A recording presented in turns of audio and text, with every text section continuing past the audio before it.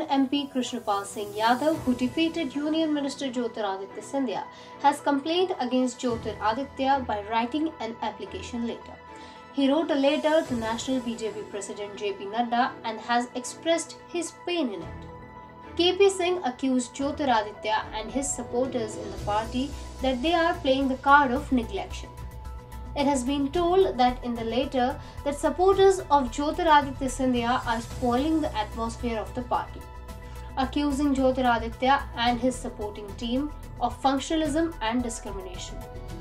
After this letter became public, the matter of functionalism in the party has become an important topic of discussion.